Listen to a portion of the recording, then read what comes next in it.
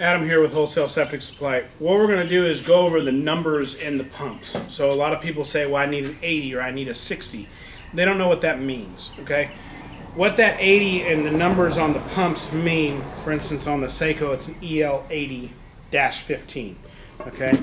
All the 80 means, and on the, Fuji Mac, you have Mac 80R2. On the high blow, it'll say HP 800110. All that means is 80 liters of air per minute. So that is your liters of air per minute that the pump is pumping out. Now, a larger pump's not necessarily going to give you better performance. So if your septic system has an 80 on it, you need another 80. Whether it be a high blow 80 or a Mac 80, they're all going to blow and perform pretty much exactly the same. So it's not going to be detrimental to the system by changing from this to this or from this to this. They're all below the same PSI. You all get pretty much the same CFM within one or two. Manufacturers have switched back and forth getting approval on different pumps.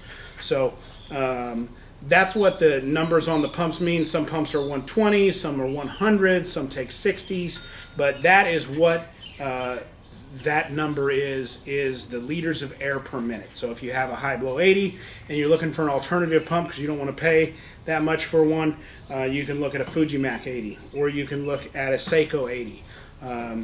Those are what those numbers mean. A lot of people don't know that, and we thought that we would clarify that for everybody.